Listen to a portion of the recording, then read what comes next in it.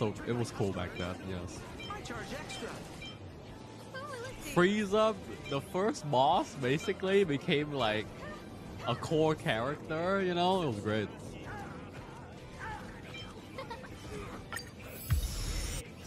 They actually did something that go against the Dragon Ball system. 敵を分析してから判断しましょう。 Dragon Ball, every arc has power creep, right? But they actually brought back old character and power scaled them up. I like it.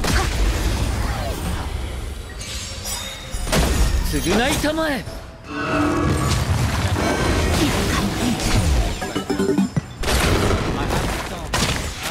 気を緩めるな。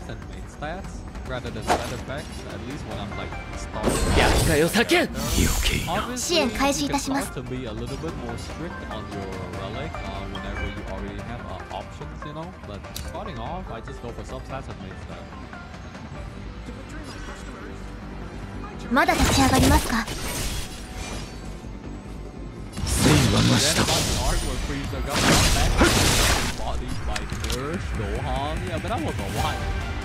敵データ収集完。捕獲マーク起動。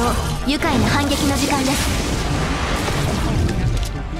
我々はとうに嵐に踏み入った。守るべき者のために打ち崩せ。この賭け皆を招こう。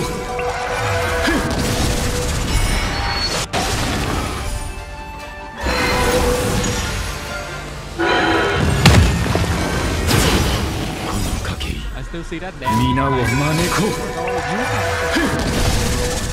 Character though. Her damage. Okay. If you count auto battle AI as 6, I would recommend her more. いい度胸だ。 Auto battle.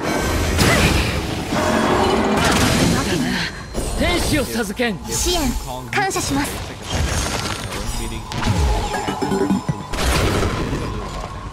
おや？捕獲マーク起動。愉快な反撃の時間です。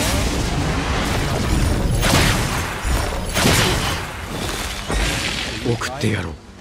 早々。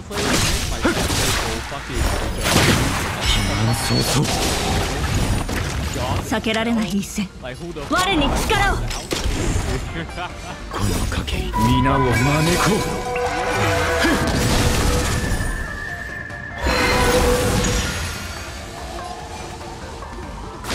この賭け皆を招こう。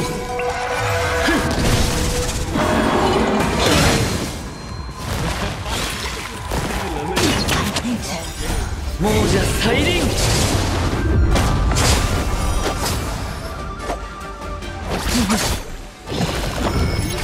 敵ターゲットを確認。おや？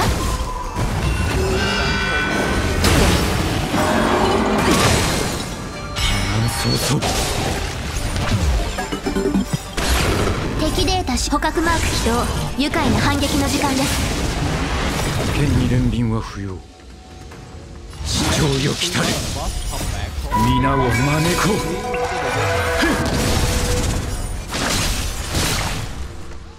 大丈夫、問題はない。 敵データ捕獲マーク起動。愉快な反撃の時間です。天使を授けん。適切な援助だった。おや？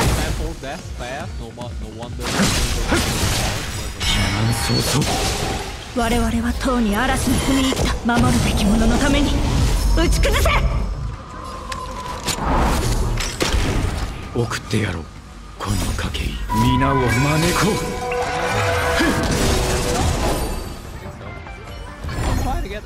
作戦報告書は後ほどお送りします。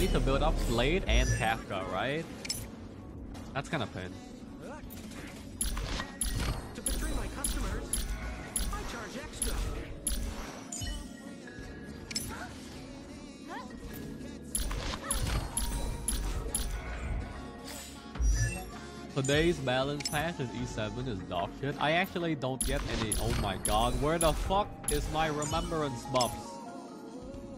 I don't even have my pack resonance yet.